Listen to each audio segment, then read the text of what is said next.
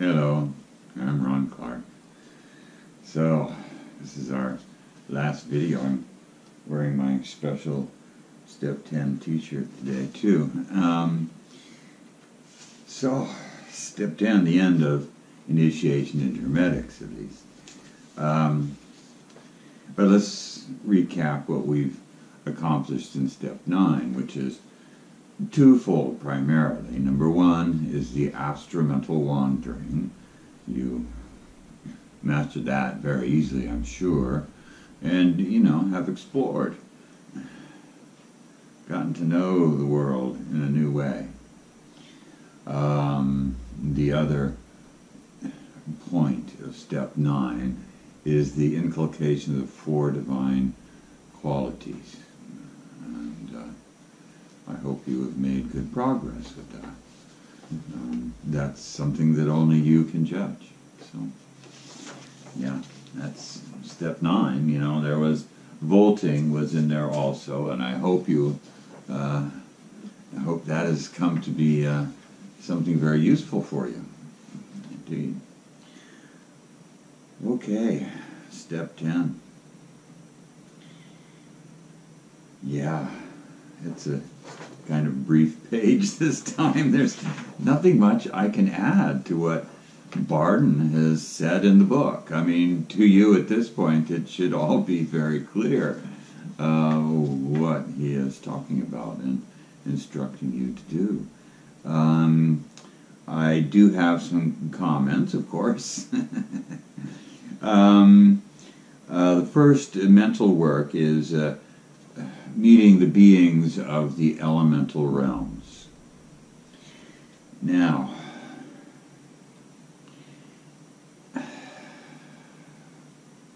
most often when people meet the elemental beings, they're coming to that meeting with certain preconceptions and human-centric biases. We tend to judge everything by our human standards. We tend to make everything into versions of human beings that we can then relate to very easily. And the same is true, well, this is true of our encounters with the elemental beings. Objectively, an earth elemental being is not a little human being with stubby arms and stubby legs, a beard, and, why would it be? These are universal forces, and specifically earth-centric forces. So the idea that an earth spirit is a gnome, or that an air spirit is a sprite, or that a water spirit is a mermaid, some voluptuous, woman, excuse me, and the fire beings are salamanders.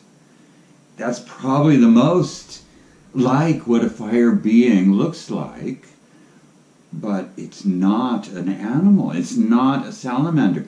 It's, none of these actual things are the elemental beings. Now, Bardon instructs, well, he talks in these terms, and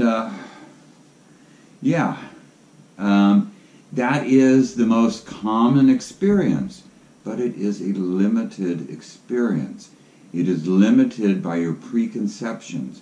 If you try to fit an earth spirit inside of a gnome, it's kind of offensive, really, I would think, as an earth spirit. I wouldn't want to be classified in this shape that makes me look like a human, and I'm therefore subservient to humans. The universe doesn't work that way. It really doesn't. So, if you encounter gnomes when you're going to check out the earth spirits, that will be the limits of your experience of an earth spirit. And I think that's a pity. I really do. Because the earth spirits are so much more than little gnomes walking around with their little lamps. I mean, to me, this just seems absurd. because the reality is much different.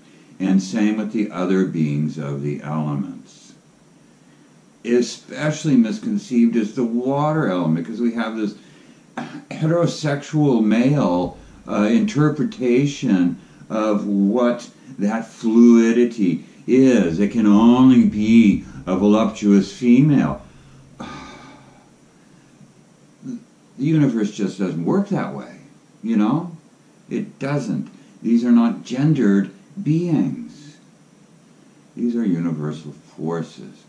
So, I urge you, when you follow what Bardon says here, that you need to scry in your magic mirror to see the appearance of the elemental beings, that you really check all your preconceptions and biases at the door. You know, don't take them with you in scrying. With the elemental beings, because they're astramental, they're very susceptible to our biases and preconceptions when we encounter them. So they'll try to fit into your preconception, but don't do that to them. There's no need to do that to them. Look in your mirror and see what they are, not what you think they should be, okay? So don't go looking for a gnome when you go to the earth element realm. Open yourself to the objective reality. Okay, that's enough of my speech on the subject. Bardon's method is very good. What you do is, once you see what a gnome looks like to you, basically, you adopt the shape, your mental body. You know, you're doing this with your mental body, okay? It's a mental wandering. So your mental body, you give the shape, the same shape as what you've seen in your magic mirror, okay? That's the first step. Then you fill this shape with the element in question, okay? And then you journey, you mental wander to the realm of the elements. Now, that should be no problem for you at this point, to figure out for yourself what that means. How do I get to an elemental realm? Should be very obvious. It should be just plain and simple to you at this point. So once you're in the realm, don't be presumptuous. You know, don't go in there with this, I'm a human being, I'm a great powerful magician kind of attitude. Go in with respect. And let them introduce themselves to you. You don't want to barrel in there and just strike up a conversation. You know, even here on Earth, in some cultures, that's really offensive. It's very presumptuous. You know, you always wait for the other to acknowledge you and want to communicate with you.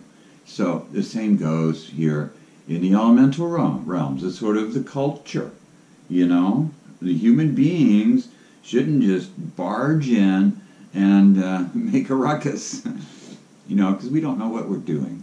The elemental beings know what they are doing with the elements far more than you do, even though you have mastered the elements. It's from this perspective. It's not from the perspective of the elements themselves. And that's what you will learn. You know, what does it mean to be that element that you have accumulated and sent off to do this thing? You know, you get to discover that now. And hopefully it will be a humbling experience, because the elements, they're not lesser creatures. You know, Bardon talks about, well, they're not composed of the four elements, therefore they're not as high as the humans. And that kind of thinking really rubs me the wrong way, because it negates so much of the universe. And we have this habit of making the universe, assuming that the universe is somehow a human thing. You know, we're just this tiny, tiny little part of the universe. The universe is a hell of a lot bigger than us. And the elements are a hell of a lot bigger than us. You know, just because they're composed of one element does not make them lesser in any way whatsoever. So, treat them with respect and you'll make such great friends. You don't, the traditional way is you start at the bottom and you work your way up the hierarchy of the element till you reach the king of the element. You know, you don't need to do that. What you need to do is make friends. You make friends with one being of the element, and all the elemental beings will be your friend. That's the nature of the interaction with the elementals, if you treat them with their due respect.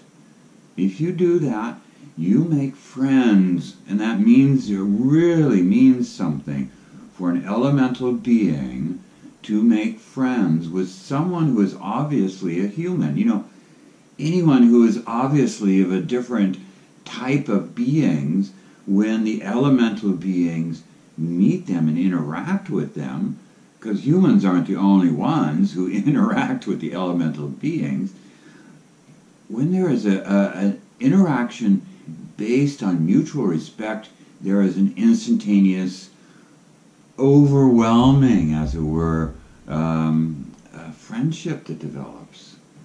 Just a real bond, a real deep connection. And, you know, can be very, very beneficial. Just like all friendships are beneficial. You learn from each other, and it is a two-way street, you know. You learn from the elemental, and the elemental learns something from you, from the interaction. The same, you know, with every being in the universe.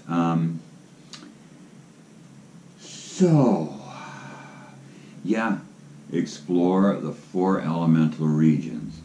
And Bardon does it in the sequence of earth, air, water, fire, and he describes great difficulty in encountering the air beings especially, but I didn't find that to be true at all. You know, I found all 4 regions to be, you know, pretty much the same. You know, you go in with respect, you know, and they respond. So, it's very, it'll probably be very easy getting to know the elemental realms. Okay? So, the next work in here, once you have acquainted yourself with the elemental realms and the elemental beings and made some good friendships, he talks about having a face-to-face encounter with your guardian genius. Now, for me, this is my greater self. And no words can accurately describe the experience, at least in my experience. I'm going to include here below the video, in the description, a link to an article I wrote, late 90s I think it was, called Soantho. And it tells the tale of one particular encounter I had with my greater self. And I hope in that it gives you some kind of idea of how mind-blowing an experience it is. How many different perspectives of self are involved in the whole, but it's not going to be just a normal, hey Joe, how you doing today kind of conversation. It's going to be just so multidimensional, truly transformative experience. And you will establish this channel, this open channel of communication between you and your guardian genius that you do want to pursue. Because, I mean, no one knows you better than yourself. And that's the case with your guardian genius or greater self. No one knows you better than your greater self, you know. Yeah. And, you know, this can be a source of guidance, really, in, you know, your future growth, you know. So what do you do now, you know? And then, at the end of this, after you've made this contact with your guardian genius, you start exploring the higher spheres.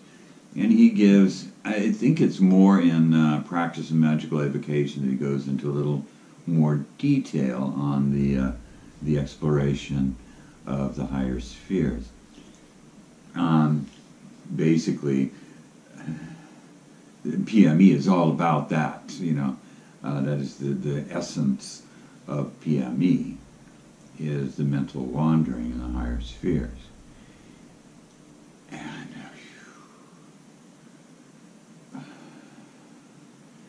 here's where you really get to know the variety of types of beings, of types of being that are in the universe. And you'll only get a small glimpse of it, but still it's a mind-blowing glimpse. I mean, we're dealing with infinity. So every great leap in perception that we achieve, you know, behind it is another infinite leap, and, you know, it is endless. You are never going to see it all. That's impossible. All you can do is become it all. And that's what the astral work is. The astral work is union with the personal God. That's the terminology that Bardon uses, and the conceptualization that Bardon uses. Yeah, this is so difficult to describe.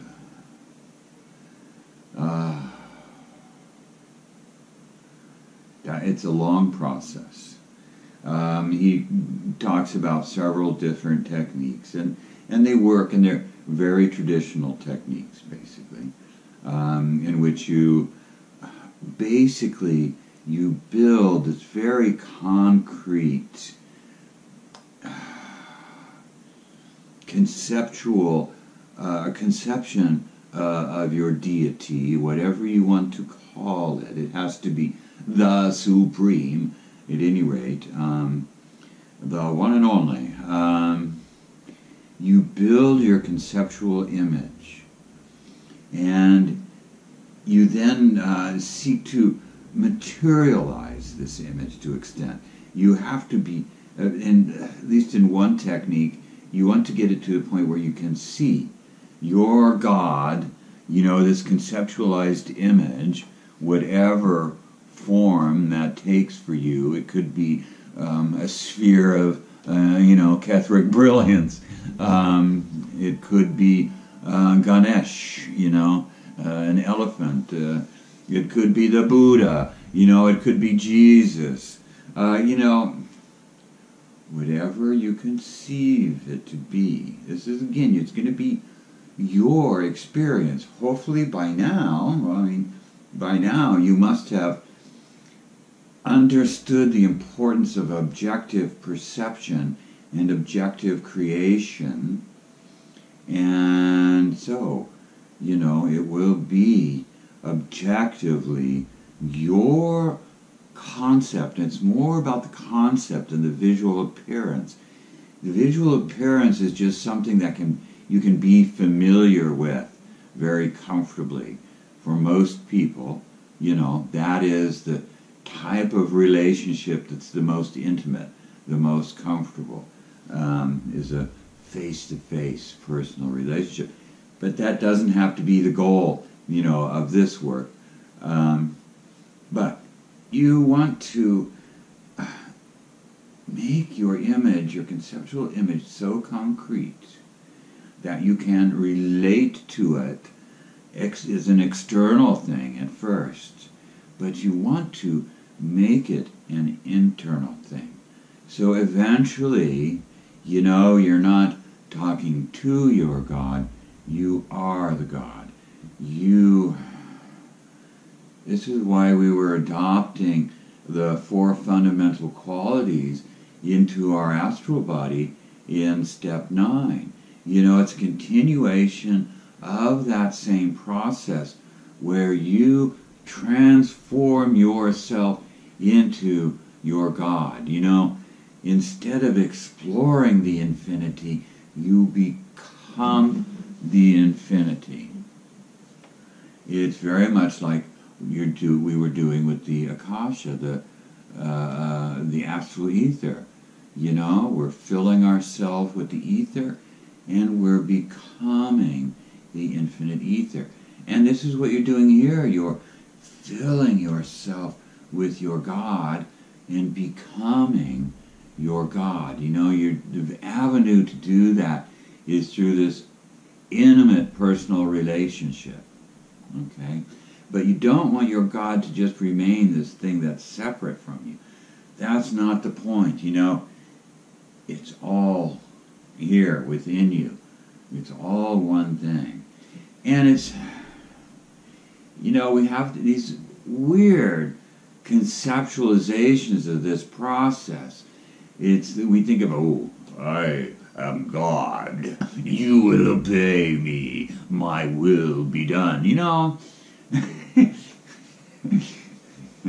The universe will just laugh you out of the room.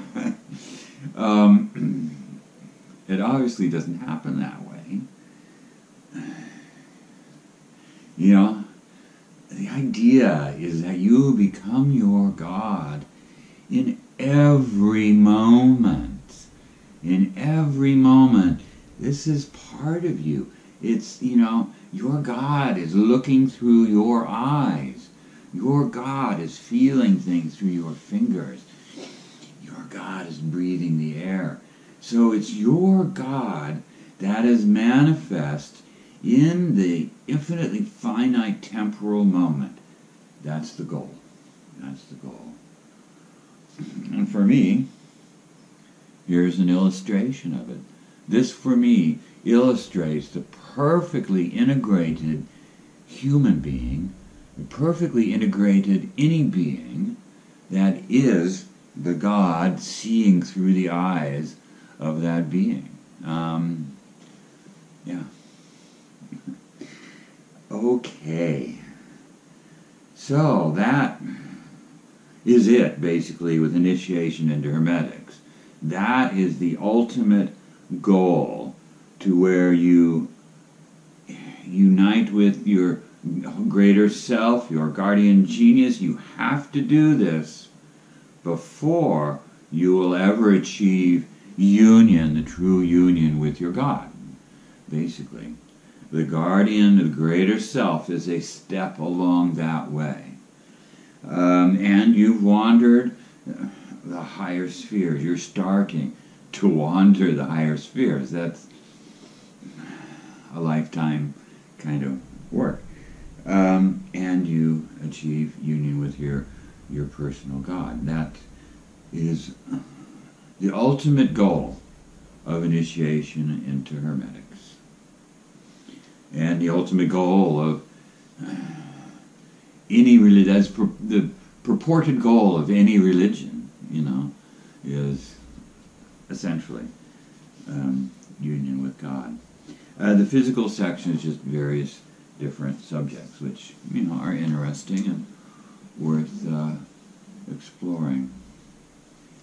So, assuming you're in step 10, doing the work of step 10, you are, open to working with PME, in fact, that is really step 10, the mental wandering through the higher spheres and the elemental kingdoms, etc.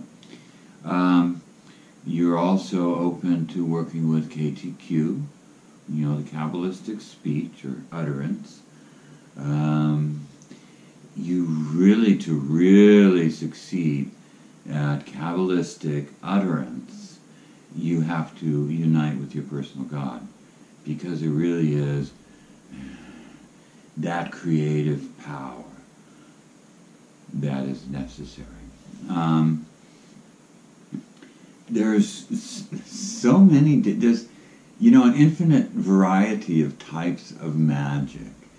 I think that Bardon was going to, in the Golden Book of Wisdom, was going to be writing about the magic of essential meaning. And this is perceiving essential meaning is where it starts, and then manipulating essential meaning and creating essential meaning. That's a very high magic. There's alchemy, which is another high magic, the transformation of physical materia. Very powerful magic.